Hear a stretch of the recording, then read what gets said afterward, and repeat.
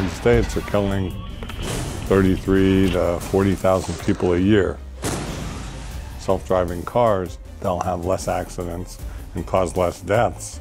We shouldn't delay in getting this kind of technology out there. Waiting until it's whatever perfect means is a crime.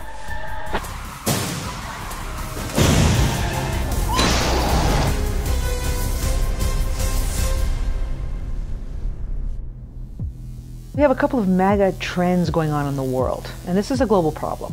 10 cities will reach populations of over 10 million by 2025. Then we have core infrastructure that's not keeping up with the pace of the need for transportation services. These mega trends can be targeted through enabling autonomous vehicle capability to start being built into our infrastructure.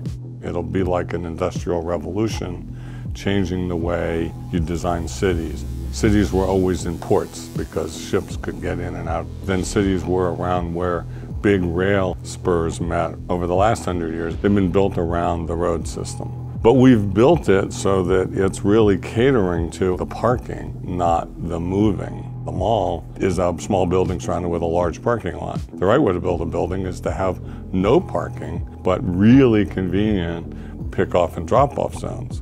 We're living in an environment where the ownership model is now being challenged by the shared economy. If you think about a vehicle that has 4% utilization, 96% of the time it's sitting in a dormant scenario, think of all the incredible things you can do with that car. As we've used together the data and analytics, we're extending the capabilities of the vehicle. All of a sudden, the vehicle now can communicate to cars behind it that there is an accident up ahead, traffic congestion, inclement weather. The car can be used very much as an efficient communications guidance system that enables decisions to be made without the driver even knowing.